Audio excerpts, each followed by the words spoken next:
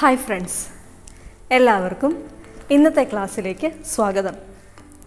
ഇന്ന് 9ാം ക്ലാസ്സിൻ്റെ പരപ്പളവ് എന്ന് പറയുന്ന പാഠഭാഗത്തിലെ കുറച്ച് ഭാഗം കഴിഞ്ഞ ക്ലാസ്സിൽ നമ്മൾ എടുത്തതിൻ്റെ തുടർച്ചയാണ് ഇന്ന് നമ്മൾ ചർച്ച ചെയ്യുന്നത്.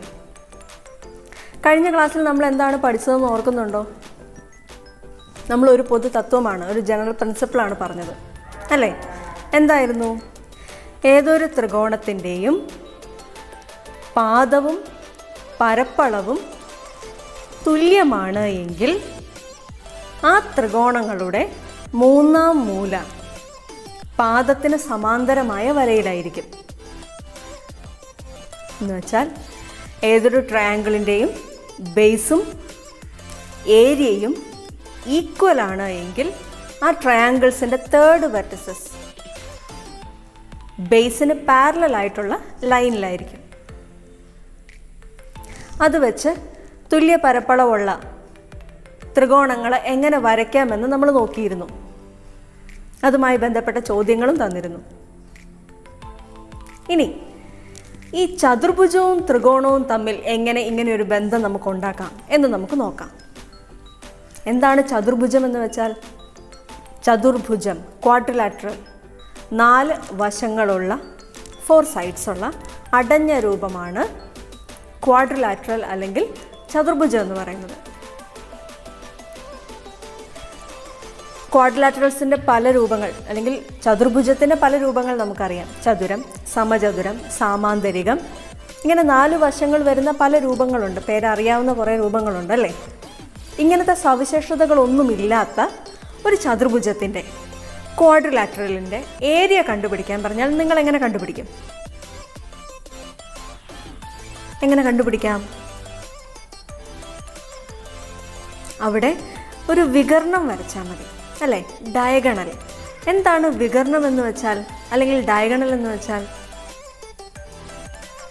എതിർമൂലകൾ, ചതുർഭുജത്തിൻ്റെ അല്ലെങ്കിൽ ഏതൊരു രൂപത്തിൻ്റെയും എതിർമൂലകൾ തമ്മിൽ യോജിപ്പിച്ചാൽ കിട്ടുന്ന വര അല്ലെങ്കിൽ യോജിപ്പിക്കുന്ന വരയെയാണ് വികർണം അല്ലെങ്കിൽ ഡയഗണൽ എന്ന് പറയുന്നത്. അപ്പോൾ ഒരു ചതുർഭുജത്തിന് വികരണം വരച്ചാൽ എങ്ങനെയുണ്ടാവും? എന്താണ് നമുക്ക് കിട്ടുക? ആ ചതുർഭുജത്തെ 2 ത്രികോണങ്ങളാക്കി മാറ്റാൻ പറ്റും അല്ലേ? ചതുർഭുജത്തിന് വികരണം വരച്ചാൽ 2 ത്രികോണങ്ങൾ കിട്ടും. ഇനിയിപ്പോൾ പരപ്പളവ് കണ്ടുപിടിക്കുക എളുപ്പമല്ലേ? എങ്ങനെയാണ് ത്രികോണത്തിൻ്റെ പരപ്പളവ് എങ്ങനെയാണ് കണ്ടുപിടിക്കുന്നത് നോക്കിയാൽ മതി. എങ്ങനെയായിരുന്നു? കഴിഞ്ഞ ക്ലാസ്സിൽ നമ്മൾ പറഞ്ഞിരുന്നു, ഹാഫ് BH, ഹാഫ് ഇൻറ്റു പാദം ഇൻറ്റു ഉയരം അല്ലെങ്കിൽ ബേസ് ഇൻറ്റു ഹൈറ്റ്. അത് വെച്ച് ഇപ്പോൾ ഈ ചതുർഭുജങ്ങളുടെ പരപ്പളവ് കണ്ടുപിടിക്കാമല്ലോ അല്ലേ? ഇനി തന്നിരിക്കുന്ന ചിത്രത്തിൽ നോക്കുക. ആ 2 ത്രികോണങ്ങളെ ഒരു മഞ്ഞ കളറിലും പച്ച കളറിലും ആയിട്ട് നമ്മൾ അവിടെ അടയാളപ്പെടുത്തിയിട്ടുണ്ട് ഇല്ലേ? ഇനി നമ്മൾ കഴിഞ്ഞ ക്ലാസ്സിൽ പഠിച്ച ആ പൊതു തത്വം ഉപയോഗിച്ച് ഇതിലെ മുകൾ ഭാഗത്ത് വരുന്ന പച്ച കളറിൽ വരുന്ന ത്രികോണത്തെ നമുക്കൊന്ന് മാറ്റാം. എങ്ങനെ മാറ്റാം? അതിൻ്റെ മൂന്നാമത്തെ മൂല അല്ലെങ്കിൽ തേർഡ് വെർട്ടെക്സ് ചതുർഭുജത്തിൻ്റെ ആ പാദം വരുന്ന വരയിലേക്ക് എത്തിക്കാൻ പറ്റുമോ എന്ന് നോക്കാം. പറ്റുമോ? ഒന്ന് ആലോചിച്ച് നോക്കിക്കേ. എങ്ങനെ ചെയ്യാം? നമ്മൾ പഠിച്ച ആ തത്വം നമുക്കിവിടെ ഉപയോഗിച്ചാൽ മതി അല്ലേ? ആ പച്ച കളർ വരുന്ന ത്രികോണം അല്ലെങ്കിൽ ചതുർഭുജത്തിൻ്റെ മുകൾ ഭാഗത്തായി അടയാളപ്പെടുത്തിയിരിക്കുന്ന ത്രികോണം, ആ ത്രികോണത്തിൻ്റെ വികർണത്തെ പാദമായി എടുക്കുന്നു. അങ്ങനെയെങ്കിൽ അതിന് മുകളിലേക്ക് വരുന്ന ആ വെർട്ടെക്സ് പാദത്തിന് സമാന്തരമായ ഒരു വരയിലാക്കിയാൽ നമുക്ക് അതേ ഉയരവും അതേ പരപ്പളവുമുള്ള എത്ര ത്രികോണങ്ങൾ വേണമെങ്കിലും നിർമ്മിക്കാം അല്ലേ? അപ്പോൾ ഒരു സമാന്തര വരച്ചു. അതിൻ്റെ തേർഡ് വെർട്ടെക്സിലൂടെ, മൂന്നാം മൂലയിലൂടെ ഒരു സമാന്തര വര വികർണത്തിന് അല്ലെങ്കിൽ ആ ത്രികോണത്തിൻ്റെ പാദത്തിന് സമാന്തരമായ ഒരു വര വരയ്ക്കുന്നു. ആ വരയിൽ നമുക്ക് ചതുർഭുജത്തിൻ്റെ പാദവശം അല്ലേ, മഞ്ഞ കളർ വരുന്ന ത്രികോണത്തിൻ്റെ പാദവശം നീട്ടി വരച്ചാൽ ആ വരയിൽ ഈ സമാന്തര വര തട്ടുന്നുണ്ടോ? അവിടെ നമുക്ക് ആ മൂന്നാം മൂല തേർഡ് വെർട്ടെക്സ് അടയാളപ്പെടുത്താൻ പറ്റുമോ എന്ന് നോക്കാം. പറ്റുന്നുണ്ടല്ലോ അല്ലേ? അപ്പോൾ അങ്ങനെ മാറ്റി വരച്ച ആ ത്രികോണം ചതുർഭുജത്തെ നമ്മളിപ്പോൾ മാറ്റി അല്ലേ? ആ മുകൾ ഭാഗത്ത് വരുന്ന പച്ച കളർ വരുന്ന ത്രികോണത്തിൻ്റെ പാദത്തിന് സമാന്തരമായ ഒരു വര മൂന്നാം മൂലയിലൂടെ അല്ലെങ്കിൽ തേർഡ് വെർട്ടെക്സിലൂടെ നമ്മൾ വരച്ചു. അപ്പോൾ ആ ചതുർഭുജത്തിൻ്റെ മൂന്നാം മൂല എവിടെയാണ് വരുന്നതെന്ന് നിങ്ങൾക്ക് മനസ്സിലായല്ലോ. ചതുർഭുജത്തിൻ്റെ പാദത്തിൻ്റെ അതേ വരയിൽ നിങ്ങൾക്ക് ആ മൂന്നാം മൂല അടയാളപ്പെടുത്താൻ കിട്ടുന്നുണ്ട്. അപ്പോൾ കിട്ടുന്ന ത്രികോണത്തിൻ്റെ പരപ്പളവ് മാറുന്നുണ്ടോ? ഇല്ല. ഉയരം മാറുന്നുണ്ടോ? ഇല്ല. അങ്ങനെയെങ്കിൽ നിങ്ങൾക്ക് അവിടെ കിട്ടിയത് എന്താണ്? ഒരു വലിയ ത്രികോണം നിങ്ങൾക്ക് കിട്ടി അല്ലേ? ആ ചതുർഭുജത്തിൻ്റെ താഴത്തെ ത്രികോണം മഞ്ഞ കളറിലുള്ള ആ ത്രികോണവും ഇപ്പം നമ്മൾ മാറ്റി വരച്ച ത്രികോണവും രണ്ടും കൂടെ ചേർത്ത് വലിയൊരു ത്രികോണമാണ് നിങ്ങൾക്ക് കിട്ടുന്നത്. അപ്പോൾ ആ ചതുർഭുജത്തെ വലിയൊരു ത്രികോണമാക്കി മാറ്റുന്നത് എങ്ങനെയെന്ന് മനസ്സിലായി കാണുമല്ലോ. ഇനി ഒരു പഞ്ചഭുജമാണ് എങ്കിൽ, പഞ്ചഭുജം എന്ന് വെച്ചാൽ എന്താണ്? 5 വശങ്ങൾ അല്ലേ? 5 വശങ്ങളുള്ള അടഞ്ഞ രൂപമാണ് പഞ്ചഭുജം എന്ന് പറയുന്നത്, പെൻഡഗൺ. അതിനെയും അല്ലെങ്കിൽ ആ രൂപത്തെയും ഇങ്ങനെ ഒരു ത്രികോണമാക്കി മാറ്റാൻ പറ്റുമല്ലോ.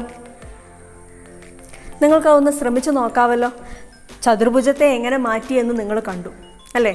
ആ പഞ്ചഭുജത്തിനെയും ഡയഗണൽസ് വരച്ച് അല്ലെങ്കിൽ വികരണം വരച്ച് പല ത്രികോണങ്ങളാക്കി നിങ്ങൾക്ക് മാറ്റാം. ആ ത്രികോണങ്ങളിൽ നിന്നെല്ലാം വലിയൊരു ത്രികോണമാക്കി പഞ്ചഭുജത്തെ മാറ്റാൻ പറ്റുമോ എന്ന് നിങ്ങളെല്ലാവരും ഒന്ന് ശ്രമിച്ചു നോക്കുക. ഇനി അടുത്ത ഭാഗത്തിലേക്ക് നമുക്ക് പോകാം. ത്രികോണഭാഗം. എന്താണ് ത്രികോണഭാഗം എന്ന് പറയുന്നത്? ഇവിടെ ഒരു ട്രയാങ്കിൾ തന്നിട്ടുണ്ട്, നോക്കുക. ട്രയാങ്കിളിൻ്റെ ബേസ് അല്ലെങ്കിൽ പാദം 6 സെൻറ്റിമീറ്റർ, ഹൈറ്റ് എത്രയാണ്? 4 സെൻറ്റിമീറ്റർ. ഈ ട്രയാങ്കിളിൻ്റെ പരപ്പളവ് നിങ്ങൾക്ക് കണ്ടുപിടിക്കാമല്ലോ. ഏരിയ എത്ര കിട്ടും? ഹാഫ് BH ഉപയോഗിച്ചാൽ മതി അല്ലേ? ഹാഫ് ഇൻറ്റു 6 ഇൻറ്റു 4 എന്ന് കിട്ടും. എന്ന് വെച്ചാൽ എത്രയാണ്? 12 സെൻറ്റിമീറ്റർ സ്ക്വയർ, 12 ചതുരശ്ര സെൻറ്റിമീറ്റർ എന്ന് പരപ്പളവ് കിട്ടും. ഇനി അതേ ത്രികോണത്തെ മറ്റൊരു രീതിയിൽ, വലിയ വ്യത്യാസങ്ങളൊന്നുമില്ല, ഇത്രയേ ചെയ്തിട്ടുള്ളൂ. പാദം 6 സെൻറ്റിമീറ്റർ ആയിരുന്നു അല്ലേ? അതിനെ 3 സെൻറ്റിമീറ്റർ വീതമുള്ള 2 ത്രികോണങ്ങളാക്കി മാറ്റി. അപ്പോൾ അവിടെ എത്ര ത്രികോണം കിട്ടി? 3 സെൻറ്റിമീറ്റർ ബേസ് വരുന്ന, ഹൈറ്റ് മാറുന്നുണ്ടോ? ഇല്ല, 4 സെൻറ്റിമീറ്റർ തന്നെ. 2 ട്രയാങ്കിൾസ് നിങ്ങൾക്ക് അവിടെ കിട്ടുന്നുണ്ട്. ഇനി ഇതിൻ്റെ പരപ്പളവ് ഒന്ന് കണ്ടുപിടിച്ച് നോക്കാം. ഏരിയ. അതിൽ ഫസ്റ്റ് ട്രയാങ്കിളിൻ്റെ ഏരിയ എങ്ങനെയാണ്? Half into base into height. Base 3 centimetre, height 4 centimetre. എത്ര കിട്ടും? 6 സെൻറ്റിമീറ്റർ സ്ക്വയർ എന്ന് ഏരിയ കിട്ടും. അതിലെ രണ്ടാമത്തെ ട്രയാങ്കിളിനും അതേ ഏരിയ തന്നെയാണല്ലോ വരിക, കാരണം ബേസും ഹൈറ്റും ഈക്വൽ ആണ്. ടോട്ടൽ ഏരിയ എങ്ങനെ വരും? 6 + 6 12 സെൻറ്റിമീറ്റർ സ്ക്വയർ എന്ന് കിട്ടും അല്ലേ? അപ്പോൾ ആ ത്രികോണത്തെ നമ്മൾ എന്താ ചെയ്തത്? ആദ്യത്തെ ത്രികോണത്തെ 2 ത്രികോണങ്ങളാക്കി മാറ്റുകയാണ് ചെയ്തത്. പാദത്തെ 2 തുല്യമാക്കി മുറിച്ച് 2 ത്രികോണങ്ങളാക്കി മാറ്റി. അവയുടെ പരപ്പളവ് മാറുന്നുണ്ടോ? ഓരോ ത്രികോണത്തിനും ഓരോ പരപ്പളവാണ് കിട്ടിയത്. പക്ഷേ ആകെ പരപ്പളവ് എന്ന് പറയുന്നത്, ടോട്ടൽ ഏരിയ എന്ന് പറയുന്നത് 12 സെൻറ്റിമീറ്റർ സ്ക്വയർ തന്നെയാണ്. ഇനി മറ്റൊരു രീതിയിൽ നമുക്കിതിനെ 2 ത്രികോണങ്ങളാക്കി മാറ്റി നോക്കാം. ബേസ് 2 സെൻറ്റിമീറ്ററും 4 സെൻറ്റിമീറ്ററും വരുന്ന 2 ട്രയാങ്കിൾസ് ആണ് എന്ന് വിചാരിക്കുക. ടോട്ടൽ 6 സെൻറ്റിമീറ്റർ ഉണ്ട് ബേസ്, പാദം. അതിനെ 2 സെൻറ്റിമീറ്ററും 4 സെൻറ്റിമീറ്ററും വീതമുള്ള 2 ത്രികോണങ്ങളാക്കി മാറ്റിയാൽ അവിടെ ഏരിയ എങ്ങനെയാണ് വരിക? അവിടെ ഫസ്റ്റ് ട്രയാങ്കിളിൻ്റെ ഏരിയ കണ്ടുപിടിക്കാൻ നിങ്ങളിപ്പോൾ പഠിച്ചു. ഈ കൂടെ നിങ്ങൾക്ക് ചെയ്ത് പോകാമല്ലോ അല്ലേ? ആദ്യ ട്രയാങ്കിളിൻ്റെ ഏരിയ എങ്ങനെ വരും? ഹാഫ് ഇൻറ്റു 2 ഇൻറ്റു 4 എന്ന് കിട്ടും. എന്ന് വെച്ചാൽ എത്രയാണ്? 4 സെൻറ്റിമീറ്റർ സ്ക്വയർ. രണ്ടാമത്തെ ട്രയാങ്കിളിൻ്റെയോ? ഹാഫ് ഇൻറ്റു 4 ഇൻറ്റു 4, ബേസ് 4, ഹൈറ്റും 4. അപ്പോൾ ഹാഫ് ഇൻറ്റു 4 ഇൻറ്റു 4 എത്ര കിട്ടും? 8 എന്ന് കിട്ടും അല്ലേ? 8 സെൻറ്റിമീറ്റർ സ്ക്വയർ എന്ന് കിട്ടും. അപ്പോൾ ഇവിടെ നമ്മൾ എന്താ ചെയ്തത്? 2 ത്രികോണങ്ങളാക്കി മാറ്റുകയാണ് ചെയ്തത്. ബേസ് ഈക്വലായിട്ടാണോ ഡിവൈഡ് ചെയ്തത്, ഭാഗിച്ചത്? അല്ല. ഇനി ആ ബേസിനെ നമ്മൾ 2 സെൻറ്റിമീറ്റർ 4 സെൻറ്റിമീറ്റർ എന്നാണ് എടുത്തത്. അതുപോലെ ഏരിയ അല്ലെങ്കിൽ പരപ്പളവ് നമുക്ക് എത്രയാണ് കിട്ടിയത്? 4 സെൻറ്റിമീറ്റർ സ്ക്വയറും 8 സെൻറ്റിമീറ്റർ സ്ക്വയറും. ടോട്ടൽ ഏരിയ എടുക്കുമ്പോൾ 12 തന്നെ കിട്ടുമല്ലോ. 8 + 4 12 സെൻറ്റിമീറ്റർ സ്ക്വയർ. പാദഭാഗത്തെ 2 സെൻറ്റിമീറ്റർ 4 സെൻറ്റിമീറ്റർ എന്നാണ് എടുത്തത് അല്ലേ? അതും ആ പരപ്പളവും 4 സെൻറ്റിമീറ്റർ സ്ക്വയറും 8 സെൻറ്റിമീറ്റർ സ്ക്വയറും രണ്ടും തമ്മിൽ എന്തെങ്കിലും ബന്ധമുണ്ടോ? അംശബന്ധം നിങ്ങൾ പഠിച്ചതാണ് അല്ലേ? റേഷ്യോ 2 സെൻറ്റിമീറ്റർ 4 സെൻറ്റിമീറ്റർ അതിനെ റേഷ്യോ ആയി എഴുതിയാൽ, അംശബന്ധമായി എഴുതിയാൽ 2:4 എന്ന് കിട്ടും. എന്ന് വെച്ചാൽ അത് എത്രയാണ്? 1:2. അതുപോലെ പരപ്പളവ് 4 സെൻറ്റിമീറ്റർ സ്ക്വയറും 8 സെൻറ്റിമീറ്റർ സ്ക്വയറും അതും ഏത് അംശബന്ധം തന്നെയാണ്? 1:2 എന്ന അംശബന്ധം തന്നെയാണ്. ഏരിയ മാറുന്നുണ്ടോ? ഇല്ല. അപ്പോൾ 12 ചതുരശ്ര സെൻറ്റിമീറ്റർ 12 സെൻറ്റിമീറ്റർ സ്ക്വയർ ഏരിയ വരുന്ന ഒരു ട്രയാങ്കിളിനെ 1:2 എന്ന് പറയുന്ന റേഷ്യോയിൽ കട്ട് ചെയ്തതാണ് അല്ലെങ്കിൽ ഭാഗിച്ചതാണ് നമ്മളിപ്പോൾ കണ്ടത്. അതായത് ഏതൊരു ത്രികോണത്തിൻ്റെയും ഒരു മൂലയിൽ നിന്ന് എതിർവശത്തേക്ക് വരയ്ക്കുന്ന വര അതിൻ്റെ വശത്തെയും ആ ത്രികോണത്തിൻ്റെ പരപ്പളവിനെയും ഒരേ അംശബന്ധത്തിലാണ് ഭാഗിക്കുന്നത്. അതിന് മറ്റൊരു ഉദാഹരണം നമുക്ക് നോക്കാം.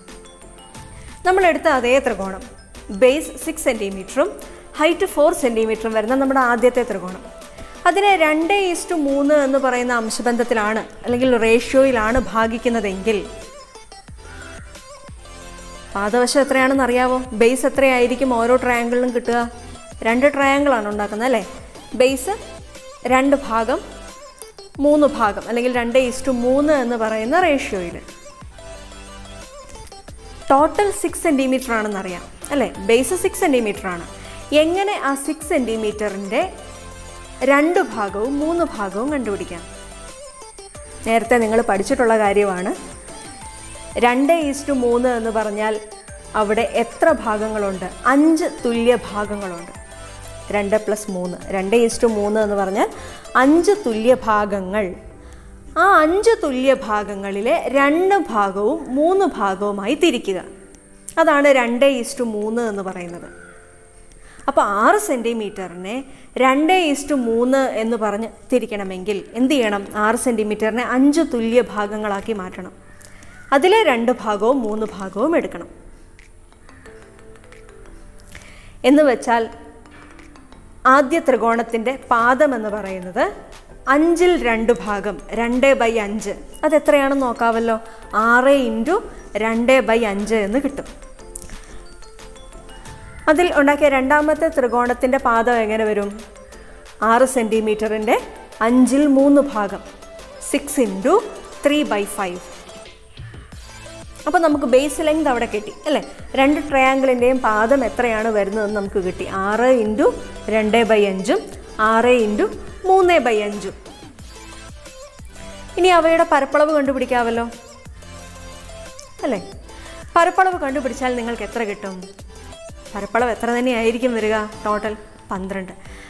അപ്പോൾ ആദ്യ ത്രികോണത്തിൻ്റെ പരപ്പളവ് എന്ന് പറയുന്നത് അല്ലെങ്കിൽ ഏരിയ എന്ന് പറയുന്നത് 12ൻ്റെ 2/5 12ൻ്റെ 5ൽ 2 ഭാഗവും രണ്ടാമത്തെ ട്രയാങ്കിളിൻ്റെ എങ്ങനെ വരും?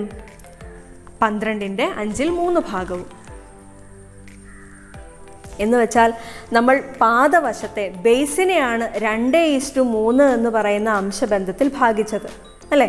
ബേസിൻ്റെ ഓപ്പോസിറ്റ് വരുന്ന വെർട്ടെക്സിൽ നിന്ന് 2:3 എന്ന് പറയുന്ന അംശബന്ധത്തിൽ ഒരു വര വരച്ച് 2 ത്രികോണങ്ങളാക്കി മാറ്റി. അവയുടെ പരപ്പളവും അപ്പോൾ ഏത് അംശബന്ധത്തിൽ തന്നെയാണ്? 2:3 എന്ന് പറയുന്ന അംശബന്ധത്തിൽ തന്നെയാണ്. അപ്പോൾ ഇന്ന് പറഞ്ഞ കാര്യങ്ങളൊക്കെ മനസ്സിലായി എന്ന് വിചാരിക്കുന്നു. 2 കാര്യങ്ങളാണ് നമ്മൾ പറഞ്ഞത്. ചതുർഭുജമോ പഞ്ചഭുജമോ ഏത് രൂപവുമായിക്കൊള്ളട്ടെ അതിനെ നമുക്ക് വലിയൊരു ത്രികോണമാക്കി മാറ്റി അതിൻ്റെ പരപ്പളവ് കണ്ടുപിടിക്കാൻ സാധിക്കും. അതിന് നമ്മൾ ഉപയോഗിച്ച തത്വം കഴിഞ്ഞ ക്ലാസ്സിൽ പറഞ്ഞതാണ്. എന്താണ്?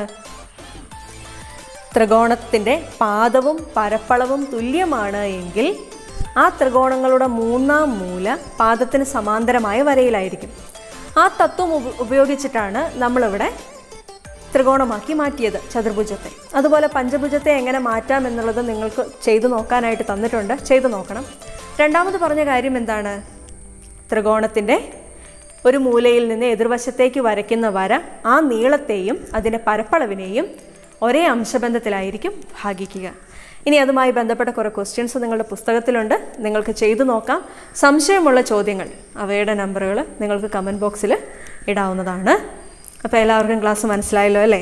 അപ്പോൾ അടുത്ത ക്ലാസ്സുമായി നമുക്ക് വീണ്ടും കാണാം. അതുവരേക്കും ബൈ.